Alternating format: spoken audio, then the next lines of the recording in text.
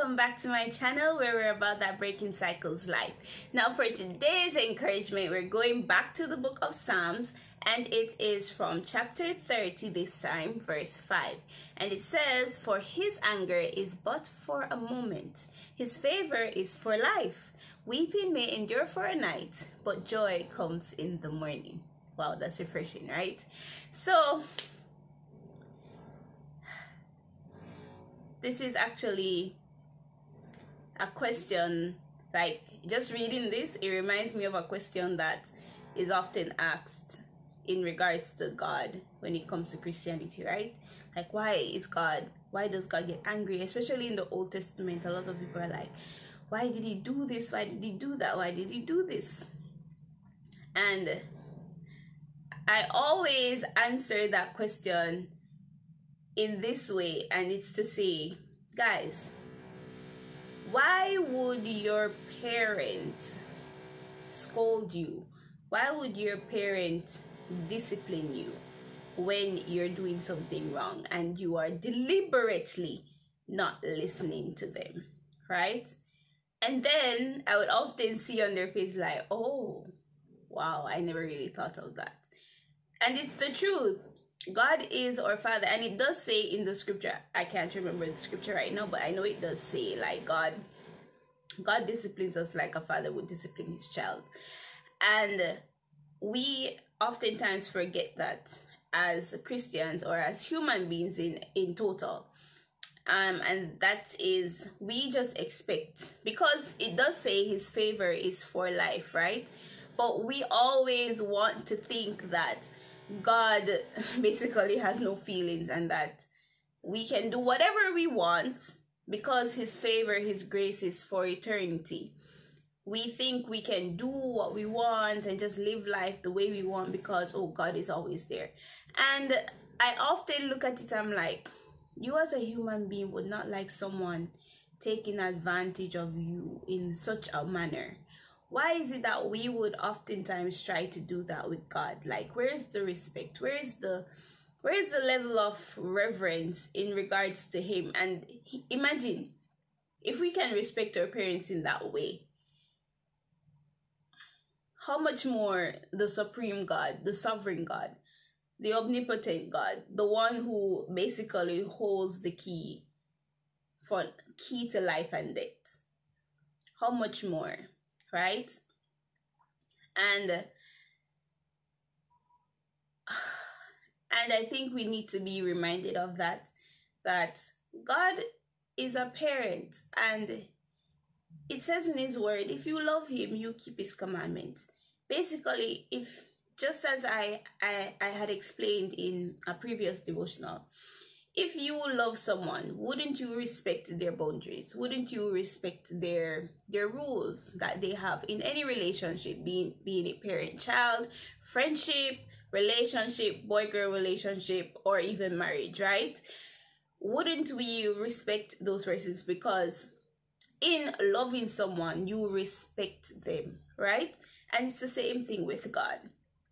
Because even though his anger is but for a moment, guys, he still does have anger. And if we are shaped in his image, we can get angry. That means that God can get angry. And we ought to recognize that. And it's not to say that you're going to be robots now and try not to get God angry. It's a simple, look at it from a friendship point of view or a relationship point of view, as I said. If you love someone, you try your best not to anger that person, right? Because you do it out of love. You're not doing it because you're a robot and you're afraid or anything. No, you would like to see that person happy. You would like to see that person be their best version around you, right? So God is forgiving, God is long-suffering, and his favor is for life. That's the great thing about it. Even though he does get angry, and as human beings, when we get angry, oftentimes it's prolonged, and we should endeavor to change that and be like Christ, where it's just for a moment. God's favor Our favor is not necessarily. It seems as if in the human world, our favor is just for a moment, but our anger is for life, right? Right?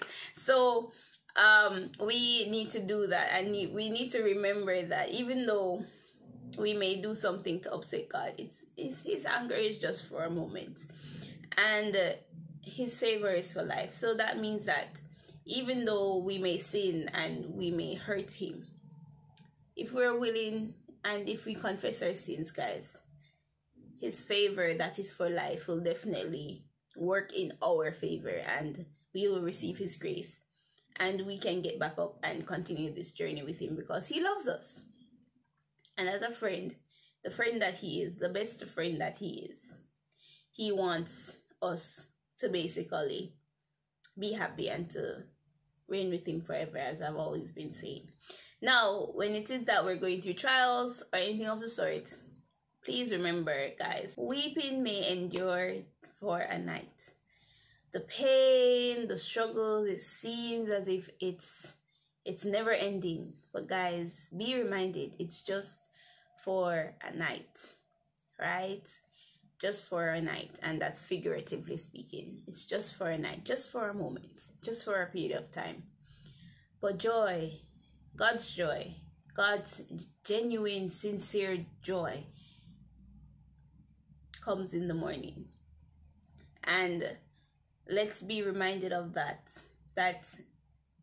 even if it's not like a literal trial that you're going through right now on earth, this Christian journey, the weeping that we are dealing with, the weeping that is to come in regards to what will happen before Jesus comes, it's just for a moment, just for a night, guys. And when our Father in heaven returns, oh, the joy that will come in the morning will be just amazing. And we'll all look back and say, this was worth it. This was really worth it. So, guys, just keep pushing. That's my admonition for you today. And remember that regardless of how you may anger God, we may fall, just get back up. His favor is for life. And whatever trial that you're going through, guys, it's just for a night, and joy will come in the morning. Okay, guys, let's have that hope to know that joy will come in the morning and that God's favor is for life. Okay, so